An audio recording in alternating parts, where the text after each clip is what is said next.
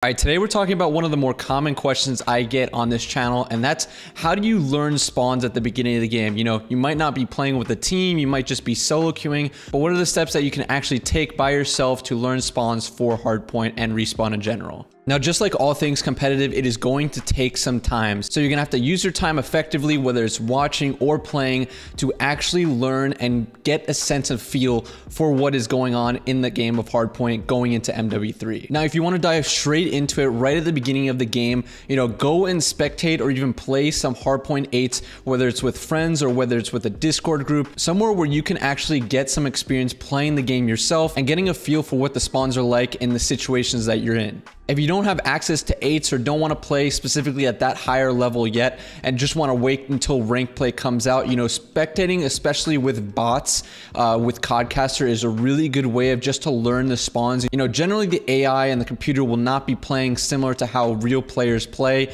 You know, they're just going to be funneling into hardpoints, just getting into the hill as much as possible, but you're still going to be able to get a feel for the general idea of what the spawns are like and where their general areas are. So that's a good option if you don't want to get into a real lobby, but a real lobby of 8s is definitely preferred and definitely going to get your experience of getting spawn knowledge up way quicker actually playing yourself or watching people play 8s. So the best advice I can give while you're starting to play those 8s and starting to get a feel for the competitive nature of those maps is to first internalize every single time you're spawning and the situation you're in. You know, the fastest way you're going to learn is going to, you know, actually internalize where you're spawning, that situation, and why you might be spawning there, and also, you know, starting to figure out where the opponents might spawn in that same situation. So obviously this is a really deep dive into it. There's a lot of things to be taken into account. Obviously you don't want to take a hint into your gameplay specifically, but you know, at those early stages, it's really important to get a sense and feel of what is going on the map, even if it is going to take attention away from some of your gunfights. You know,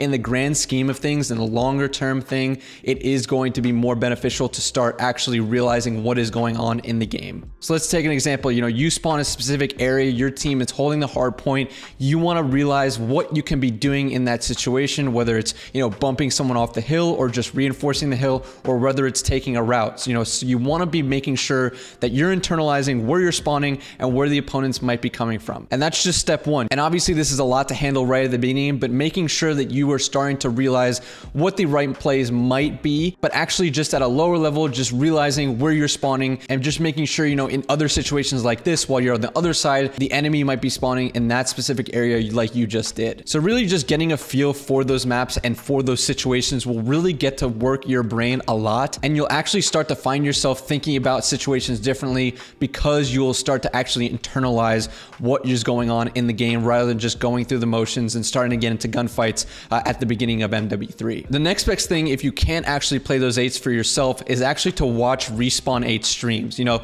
a lot of the times at the beginning of the game, players from different pro teams are going to be playing 8s themselves. If they're not just streaming scrims themselves, obviously streaming scrims is not something that teams do a lot, and if it's anything, it's going to be at the beginning of the game. So sometimes watching those type of streams is going to be the most beneficial, but watching Respawn 8s is a really good way of getting the feel for the actual point of view of a pro player and seeing where they spawn. So actually realizing, you know, those are the different areas where it's possible to spawn, and actually seeing what they do off of that spawn to make the right play. So actually internalizing not only in your own gameplay, but in professional gameplay is going to really start ramping up your game knowledge, and you're going to see improvements in your own gameplay when you're actually really thinking about what's going on in the game and why people are spawning in specific areas in certain situations, and starting to actually utilize that in your gameplay is going to be really beneficial. Another thing at the start of the year is any Respawn variant kickoff tournaments. You know, a lot of times people are going to be playing search and destroy tournaments at the beginning of the year, but sometimes there are variant tournaments, or whether it's a streamer / content creator tournaments, or any type of tournament where big streamers throw, where it's, you know, 2 pro players from different teams mix and matching with each other. You know, those are still good reps where you can start seeing initial gameplay and start really paying attention and acting off of that so that you can implement that into your own gameplay. Now, when you're watching these type of streams for pro players, which is probably the best way, in my opinion, you know, if you don't want to play yourself, if you're watching those streams, you really want to be taking it in fully. You don't want to be, you know, going through the motions, just watching them, you know, get some cool clips or get a good two-piece or something like that. You know, you really want to make sure that you're watching their POV, dissecting what the situation is, why they're spawning there, where their teammates are spawning, and whether they're moving in coordination with their teammates or on a different route like that, and actually looking at their mini-map. I think that people, when they're watching pro players stream, don't really use the mini-map to their advantage as much as possible. You know, if you're watching your favorite player play those respawn 8s, you know, take a little time to not actually just look at just their weapon and who they're killing. You know, look at the mini-map and the actual routes that they are taking. You know, actually looking at that broader aspect, macro aspect of the game is going to actually really ramp up your game knowledge in that sense. So, you know, you don't want to be just going through the motions, watching people stream. You want to be actually internalizing it if you want to actually improve your game knowledge and start understanding those spawns